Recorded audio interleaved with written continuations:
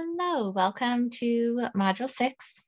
I am recording from my house today, so you'll notice I have a blurred background because it's chaos here, and my almost 4-year-old might be interrupting us any minute. So fingers crossed I can get through this quick lecture for you guys. It's a pretty limited, trying to really focus in on a few things I have a little more expertise in to kind of talk through and bring to life for you this week. So let's dive in. Oh, goodness. Okay. So just a review of our key concepts. We're starting to get into our civil rights era, kind of the 40s through the 60s in the US. So, usually when we start thinking about civil rights, we're really thinking about race in the civil rights movement. But there were a lot of civil rights campaigns and activism happening at this point. So a lot of things around Indigenous people's rights, welfare rights, women's rights, disability, LGBTQ. So just a lot happening. This is kind of our time in history where we're seeing a lot of really good progress for marginalized or oppressed populations. And then you'll kind of see us move into our conservative response next week. So this is really one of the last times in history up until, arguably now that we had a progressive kind of movement towards equity for people. Okay, so here's some key policies. We're going to dive into each of these a little bit. So the National School Lunch Program. So, we all know this school lunch program. It's currently, still in place. It, even in its very earliest edition, did what it was meant to do. It provided school meals to qualified students. That's our free or reduced lunch program. And in a lot of ways, it still looks similar. The important things to know about this policy when you're understanding it, especially today, is that this policy really lives under the USDA regulation. And so it gets reauthorized or it gets changed through something in Congress called the Farm Bill. So whenever you hear the term Farm Bill, kind of perk up because it has a lot to do with food security measures, especially for kids. So just kind of an odd thing, all the food programs kind of live under this USDA, a little bit different than a lot of our other social welfare programs. So current implications. So I was thinking about the school lunch program, and here in Missoula where I live, right now, we're still under the CARES Act. So all food, all school lunches and breakfast and snack are free for all kids, regardless of income. It's great. Don't have to pack my son a lunch. That is probably going to go away depending on if Congress reauthorizes it or not. So before that happens, so in normal world, outside pandemics and outside the CARES Act, we have something called community eligibility provision. Now, if you work in social services, you might be familiar with this term. It exists for other things, but for school lunch in particular, a district can apply to be CEP if they have a certain amount of students in their school that meet the qualifications for free and reduced lunch. So this is really nice because then they can do away with all the paperwork and applications, and again, just give free lunch and breakfast to every kid in that school. So it really eases an administrative burden on that school. So they just have to be able to show that, hey, I think it's 40% or 30 some percent of our kids are at free and reduced school lunch income levels. And then they're able to just say, okay, we're just going to do free lunch for all, and they get reimbursed through a different program. So it kind of just cuts out that bureaucratic red tape. Community eligibility provision is really important. So this is an area where if we get outside of pandemic time, and I'm sure we will go back, at least in some areas where we don't have free lunch for everyone anymore. If you live in or know of an area near you where they're not participating in community eligibility provision when they could be, that would be something to advocate for. Actually, in Missoula a few years ago, our school board went away from allowing community eligibility provision because we had a lot of school lunch debt, or the program had some debt. And so they were trying to make up for that debt. But what it really ends up doing is harming families and harming food insecure families the most. So it's really a great program to allow for community eligibility provision when you're able to. Okay, so additionally, food security groups like No Kid Hungry is a great one. If you have a big interest in food security, you could sign up for their newsletters. Food Research and Action Council is another one. They are in a push now to kind of continue this food for all school children for free, regardless of income program, because it's just been so wildly successful in helping with food insecurity during the pandemic. Okay, Social Security Disability Insurance. This is our current SSDI. This was something, that kind of the old age security insurance happened in the 30s, you'll remember. And then, so in the 50s, they added in this disability section that has been, folks with disabilities are impoverished at much higher rates.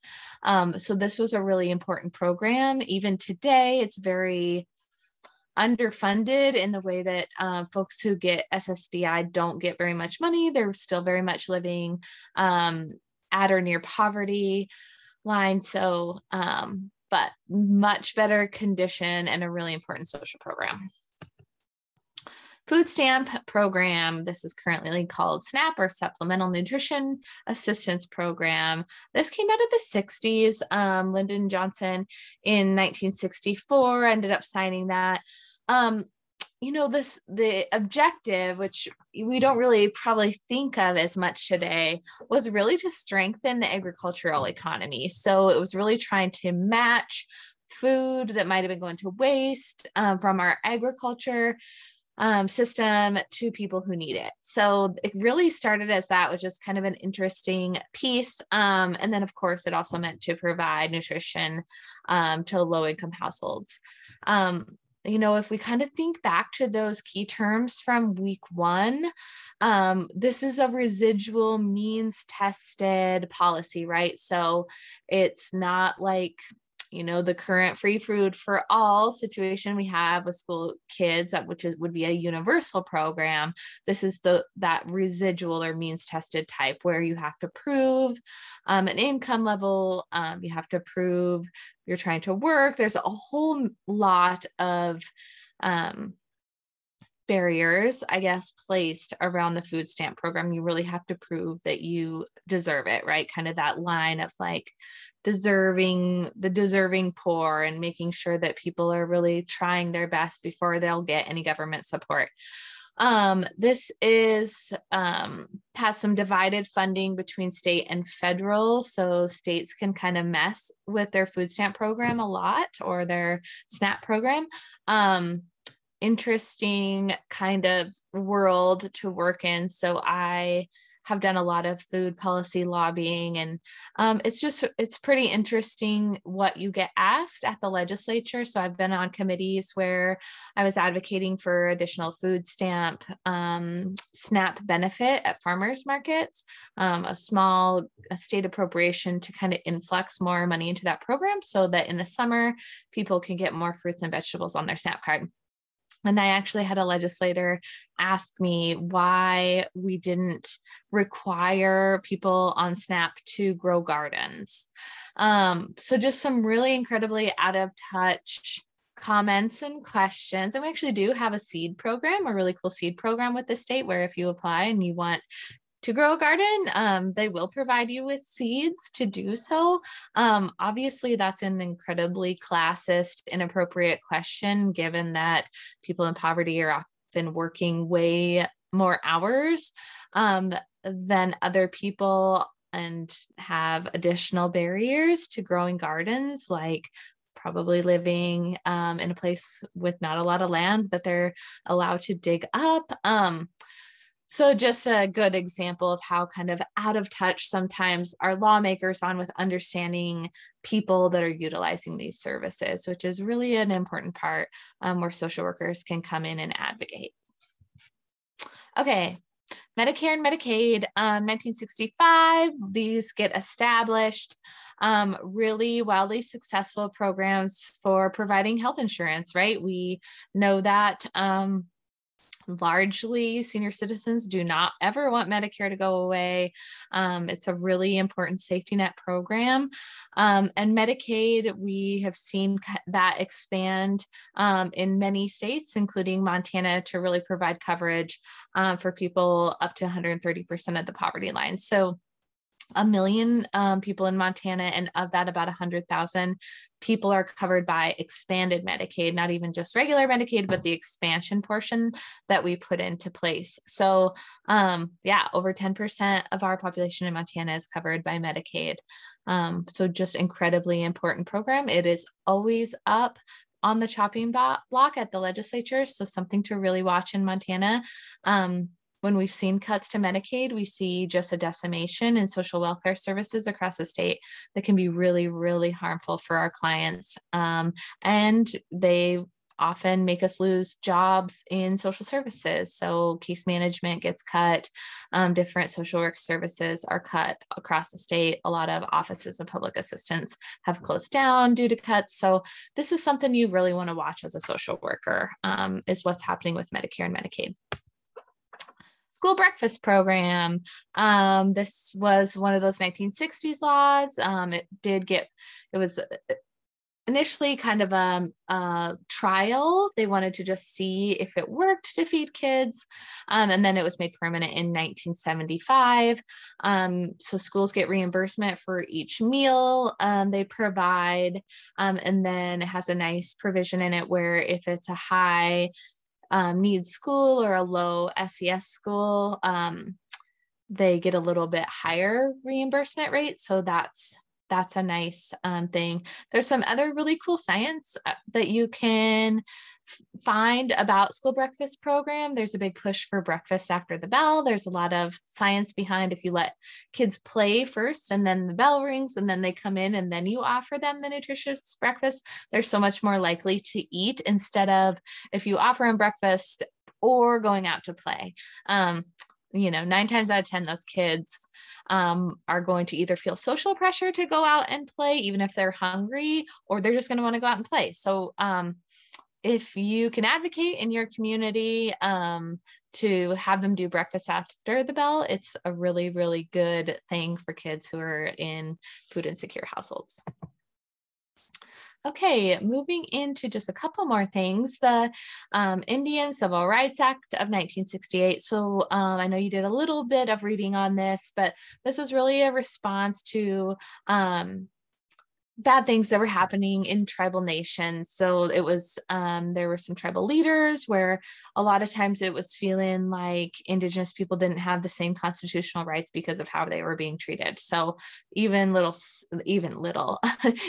civil liberties issues, free speech, being able to practice it, whatever religion they want, they weren't able to do those things. And so after that came to light over and over, Congress finally did pass this. There are some limitations to it, and there's a lot of criticism of it that you can go and look at. This is kind of just a touching on this.